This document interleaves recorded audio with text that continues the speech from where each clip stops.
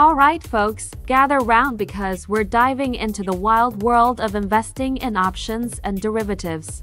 Now, I know what you're thinking, options? Derivatives? That sounds more confusing than trying to navigate IKEA without the map, but fear not. Because I'm here to break it down for you in a way that even your grandma's bridge club can understand. So, let's start with options. Think of it like making a bet with your buddy Steve on who's gonna win the big game. You're not actually buying the team, you're just betting on whether they'll win or lose.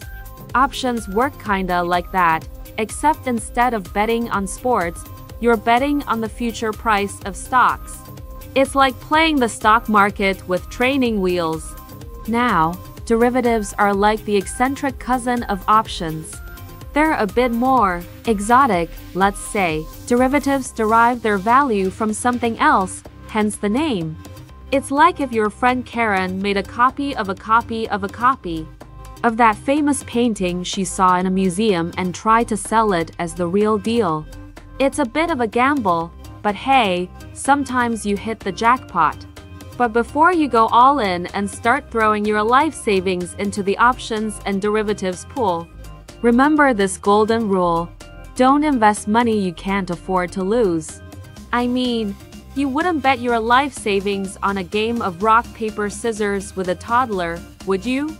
Well, maybe some of you would, but that's a story for another day.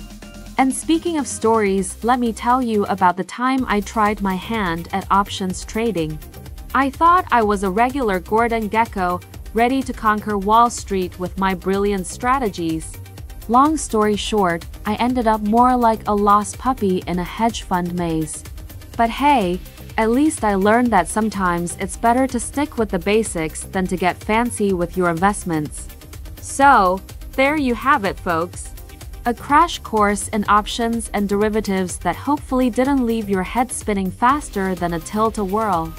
Just remember to do your research, invest wisely, and maybe keep Steve away from your investment decisions.